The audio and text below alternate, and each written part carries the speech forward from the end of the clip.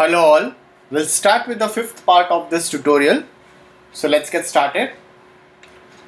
So here we have finished this exterior over here.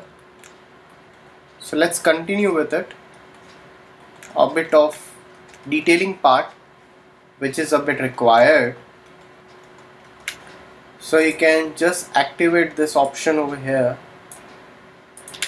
Let's zoom it.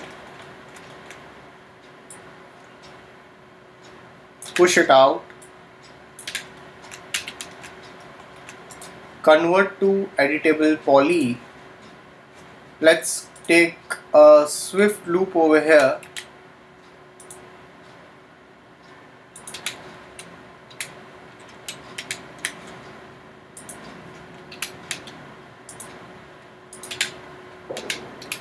So go over here, you can just push it up, push this a bit down. That's it.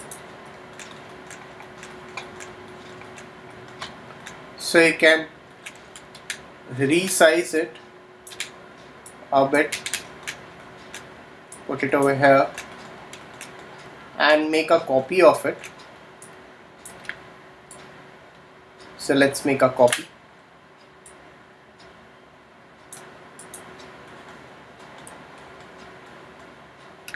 So you can just make a copy over here.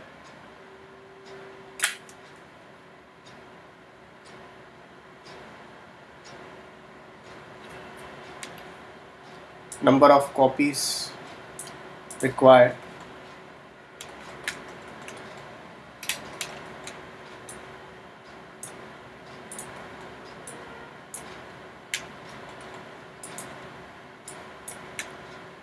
Delete this.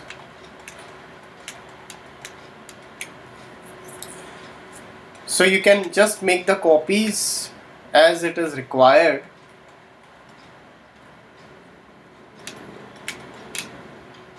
Now over here we still have something.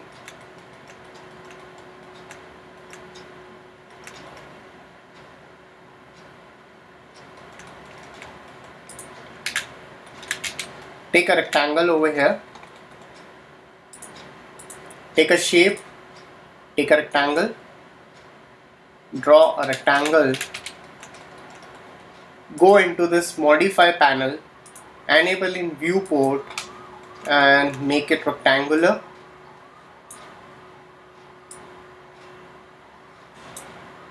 So you can increase it. That's it. You can resize it. Can push a bit inside, right click, convert to editable poly, take a swift loop,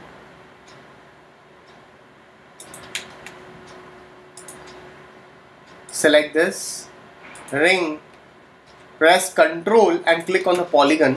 So you can select this, or you can just select this, Ctrl select this and bridge.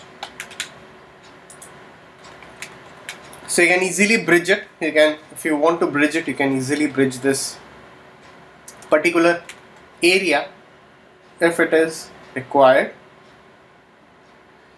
So if you have any kind of alpha maps with you, you can assign some alpha maps.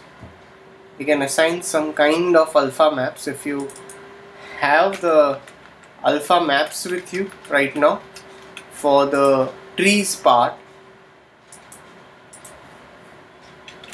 So you can trees, alpha trees. So if you do have it, you can assign it.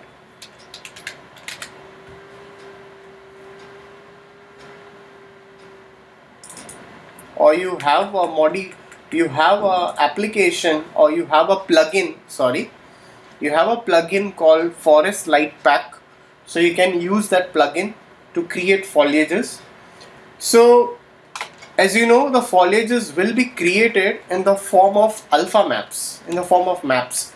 So you don't have to create the model for the trees or plants. Just because the file size will become heavy, So for that reason we are using alpha maps. So we'll see that alpha maps into the next session.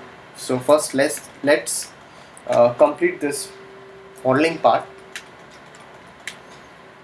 If you don't have the forest light pack application or plugin, you can also manually use the alpha maps to create the foliages.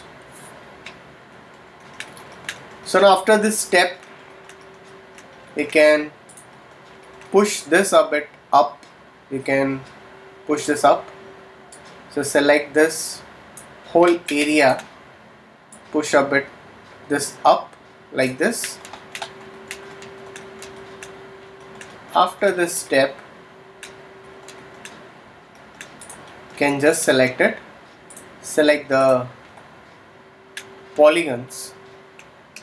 You can just select this polygons over here, and you can just extrude it. Just extrude it down. So if you want to extrude it down, you can just extrude it down. The same thing over here also. So you can just convert this into the poly. Select this and extrude it down over here. That's it. Okay. So same thing will work for this. Same here. You can just select it and push it down, and that's it. Okay. So as you can see, if you want this, push this over here, you can resize it. If you feel to resize it, you can easily resize it, and still you can make a staircase. So you can just copy it. If you want to copy this staircase over here, you can easily copy this. So you can go into this particular side view and let's copy this like this.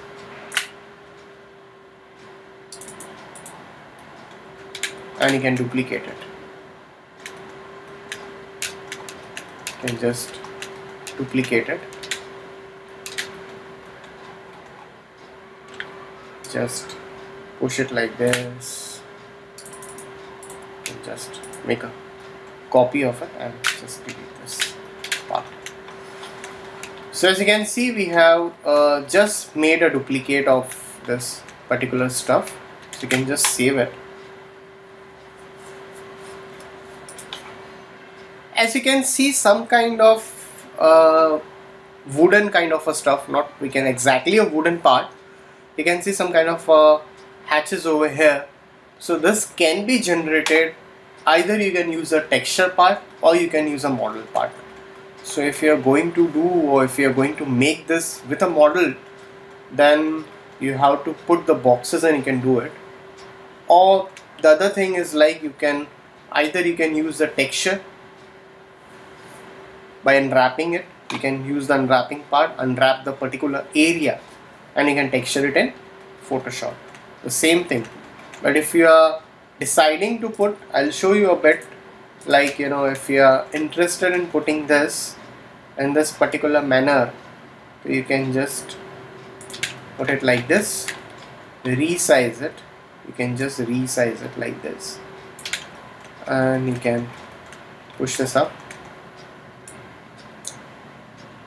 So it requires a lot of efforts, because you need to arrange it accordingly.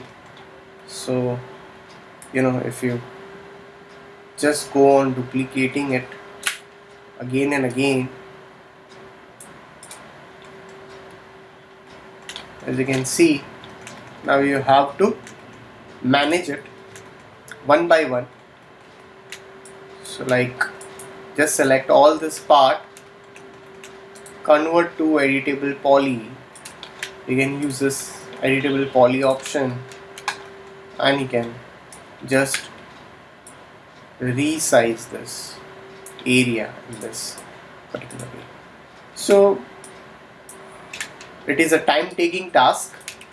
So as you are going to manage it in that particular way, you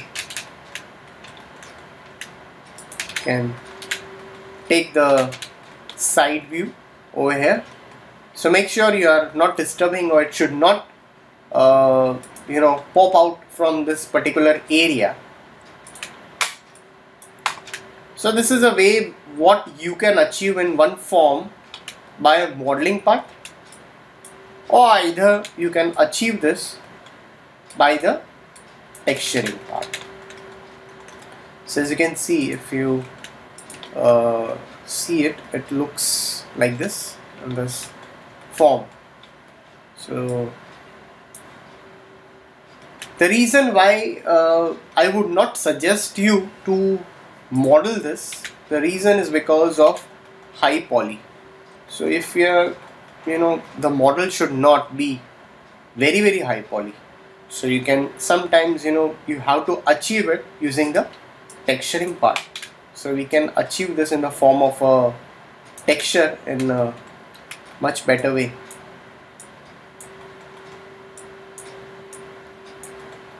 So as you can see over here. Alright.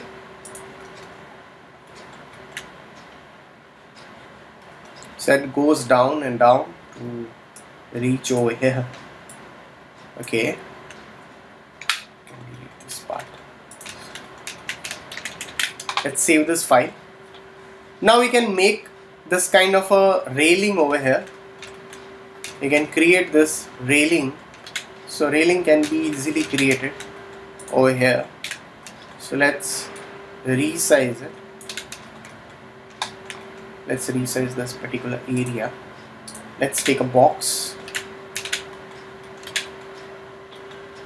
Take a box over here. Take a box over here. Resize this box and keep it over here. We can scale it more down. This much is perfect.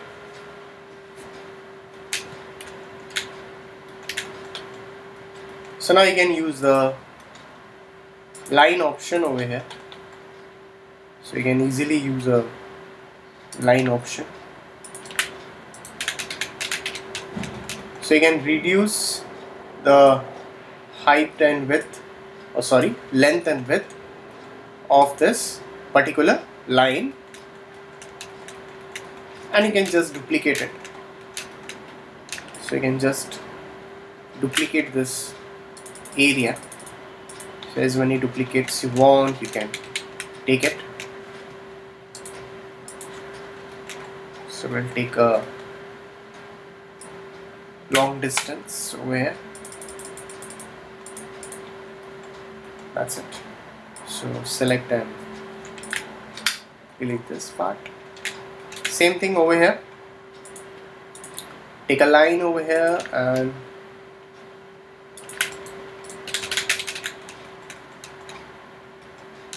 can resize it.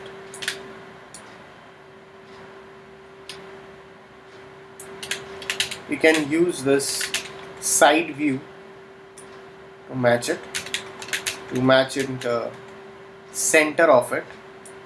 You can use a front view to match the top and just make a copy of it.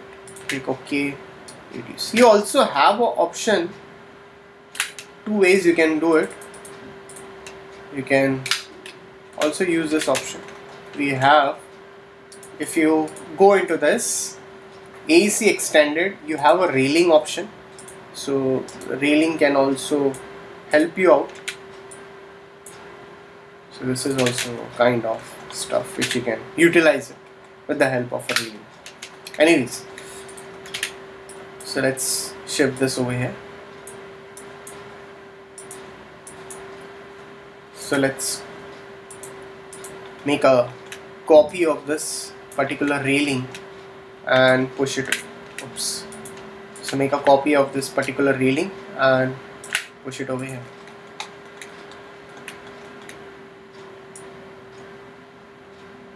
Okay.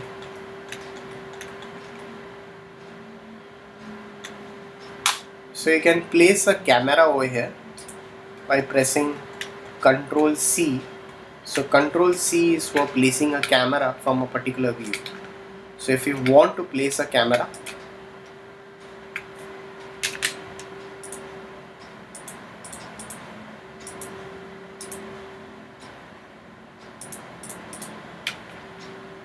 go into rendering, render setup, and let's make it to the full HD. If you press Shift F will show save frames. So press Ctrl C after you take a perfect view. Ctrl C, and you can use the arrow to push it. So you can use this option over here. You can go to the top view, can use a local option and push the camera a bit. Okay, make it a free camera. So Ctrl C is for placing a camera from the particular view. That's it. Let's save it. So we have still required the foliages part that will continue in the next session. Thank you.